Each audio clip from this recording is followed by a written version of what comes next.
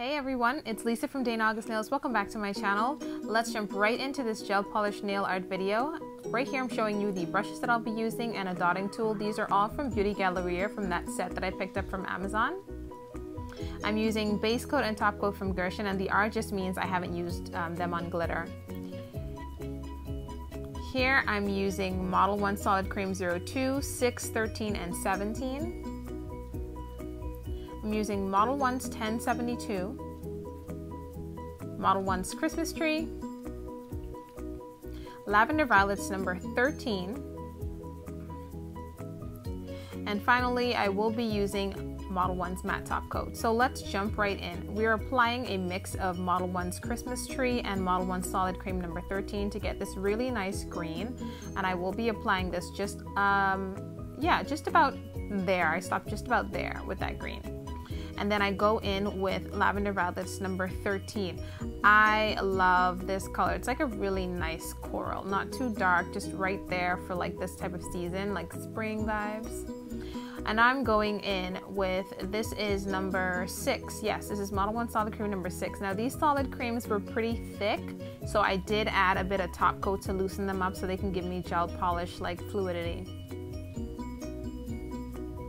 And now this is 1072 for Model 1s, and we're proceeding with these colors, guys, because we are going to be doing a blend. And all of these colors just, I don't know, they came to me literally. I closed my eyes, I was like, these are the colors I'm going to work with. So here is Model 1's 017, and that's also been watered down a little bit with some top coat. So I tried to use my ombre brush on that. I deleted the footage. You shall never see it because it's atrocious. So I just went back to my method of using a detail brush and just flicking it back and forth, back and forth, back and forth, up and down the nail. And this, I don't know why I did it any other way than this, because this to me is the best way to get you a lovely blend. And by the time you guys see it, you will agree with me. And I will say that I only had to do one coat of this. Yeah. I'm not gonna, yeah, that's right, one coat. Yeah, your girl, one coat. I do cure this for a full 60 seconds in the lamp. And here you can see them. I did 3 of them. I mean, y'all, that looks like a pretty darn good landscape, right? Okay, so because of the flicking I did with my brush, we got a bit of, little ripples.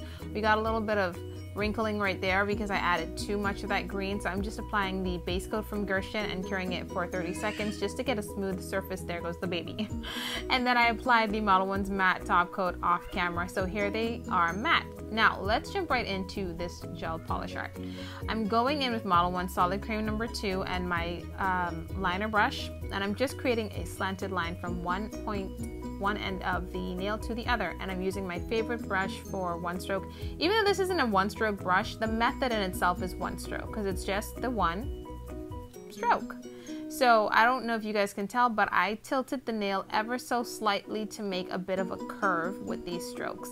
And I continue to use this line as a guide so that I can have basically the first of my petals for this flower that we'll be creating. And then I tilt my brush and I make it to the corners basically, and then I press down on the corner and tilt my brush upwards. And now I'm adding more petals. I've already cured that first row of petals. I've cured that for full 60 seconds, and now I'm adding some petals in between petals.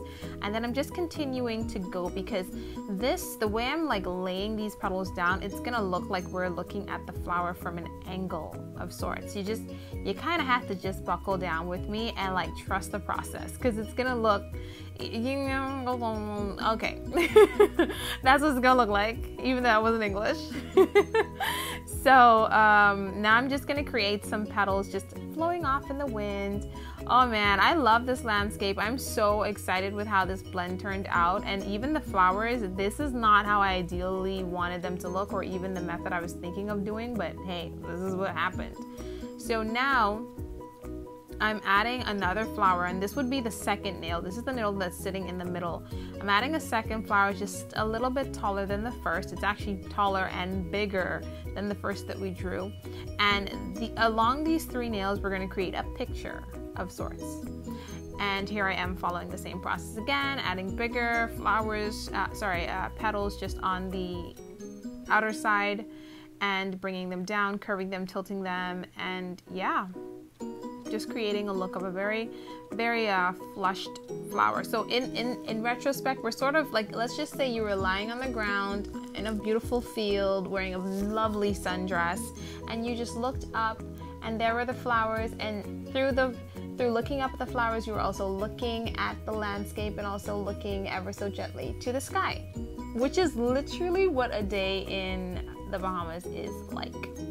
So y'all can be jealous a little bit. So here I'm creating another flower on the third nail, and right here is where I'm sort of like scoring that nail, like I'm measuring to see where the bigger flower would just sort of leap from the second nail onto the third and just continue on, because it's so dang big. That's a big old flower, y'all. It's spring. Big flowers are out. They're in, but they out. You see what I'm saying? They're out because it's spring, and they're in because it's spring. Yeah, y'all know what I'm saying. So now I'm just like tidying up the look a little bit, little flower petal in the wind there, you know, little flower petal in the wind over here. And I'm loving it. I don't know what time of day this might be. Maybe like it's just a little ways before sunsets, but I don't know. It's a time of the day, I'm sure, when all the colors just blend in and they look just like that. So now I'm adding, I add a little bit of Christmas tree to that mix that we created just to darken it up a little bit. I didn't want to go in with solid Christmas tree because that was super dark. And here I'm just creating basically the stem, the bud stem part that's still connected to the flower, that part. So I'm just connecting that.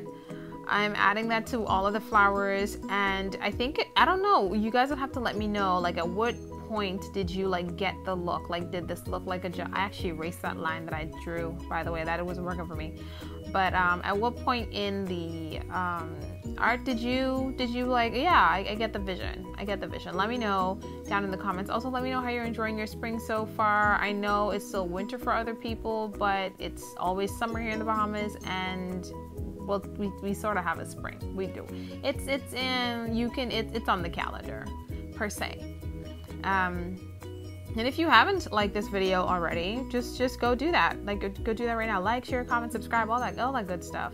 Share with a friend. Share with your dog. Share with your grandma and your dog. Just, I don't know. Share with whoever you want to share with. So here I'm just pulling out little bits of that green, making like it connects to the flower because it is a part of the flower. So, and then I cure everything for a period of about 30 seconds to 60 seconds just to make sure it's nice and cured before I move on to the next step. And here I'm just adding Gherkin top coat. And I know this looks a bit tedious, but anything for the art, man, you know, anything for the art. And then I cure this for a full 60 seconds. And guys, that is the end of the look. I'm a big fan of shiny work of art on matte. So thank you for watching. Please like, share, comment, and subscribe. Look forward to the description list below and a video and picture of the finished product. I love you for watching. Promise to see you in the next one. Bye.